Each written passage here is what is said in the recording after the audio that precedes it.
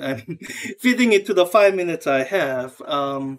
Because really the biggest value of simulation isn't to look up stuff. So in 5 minutes, what can you do? I think the biggest value of the simulation is kind of playing with it, noticing what's unusual about it, and kind of learning from that. And it's kind of the thing that you can't really hurry through in 5 minutes. But I am really excited about this particular simulation because it's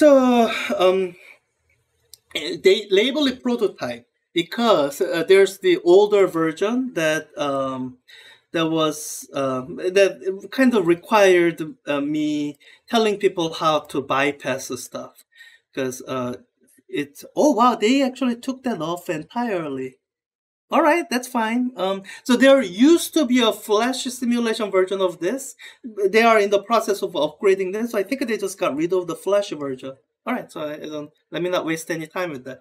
So, okay, what I'm excited about this simulation is it kind of intuitively shows you some of the things you can, that takes a lot of work kind of sketching out if you are sketching things.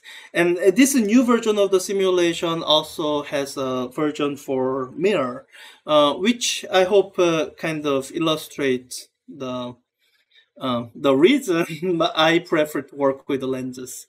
So with the mirrors, when you're drawing ray diagrams for the mirror, it'll tend to get very messy, because you can have this kind of overlapping thing and distinguishing between outgoing rays and incoming rays. So sometimes it becomes difficult. That's one of the reasons I prefer the lens description. And almost everything you can do with the mirror, there's an analog in the lens version.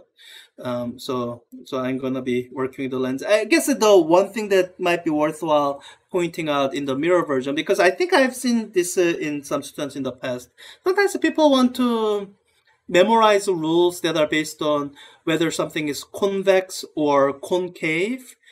And I will tell you that that'll lead to confusion, because things that are convex in lenses does very different things from mirrors that are convex.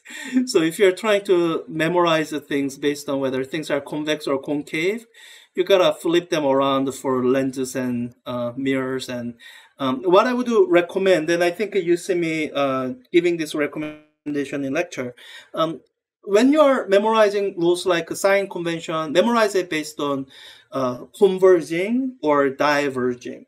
Leaving it to your intuition whether a particular object is diverging or converging.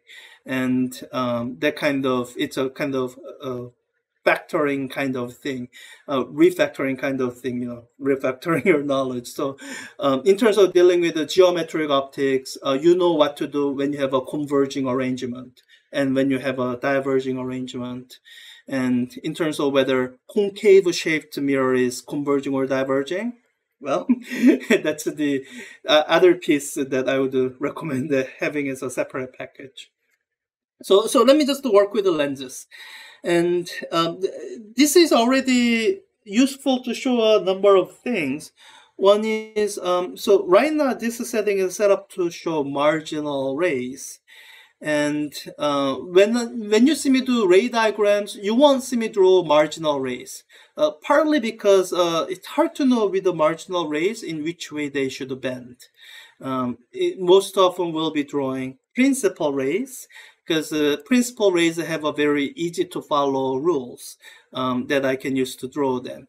Now, sometimes with the principal rays, you will have a diagram that maybe looks a little bit unnatural, like this ray here. It's not even hitting the lens and it's still bending. It's because principal rays it's just a mathematical tool. It's not necessarily indicating that any kind of actual physical picture, depending on the size of the lens. Oh wait, that's wrong diameter. Wait, is that no, that's, well, why? Well, anyways, depending on the size of the lens, the principal ray may be hitting the lens, or it might not. Either way, what the principal ray tells you, it doesn't change. You can see it here. As I change the diameter, the location of the image doesn't change. And here, what I will say is the most physically correct view is actually this one, the many rays picture. And this is really useful when you're drawing a ray diagram for the virtual object. That I think you see me do that in one of the lectures. When you're drawing ray diagram for virtual object, that's when you use the fact that many of the rays that you are not drawing, when you do principal ray diagrams, the rays that you don't draw, they are still there. And so that's the real physical picture, that there's an infinite number of rays going through the lens that originate from a point. And the principal rays are simply what we draw to help us locate the image. And I guess one last thing that might be worth noting while I have the simulation up is something kind of a change to note. And I guess note what doesn't change as you change the size of the lens. So as you make the lens smaller versus larger, so this is a simulation. It's simulating things that are programmed in, and it's programmed to illustrate a certain thing.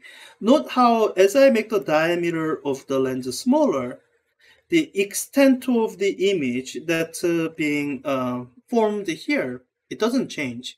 Just because I have a smaller lens, that doesn't mean only a smaller portion of the object gets imaged. The entire object still gets imaged. And as I make the diameter larger, what does change is the brightness of the image. It's kind of indicating, in this many rays view, how many of these many physical rays actually go through the lens and forms the image here. With a smaller diameter, less of that happens. That's why your image is so faint.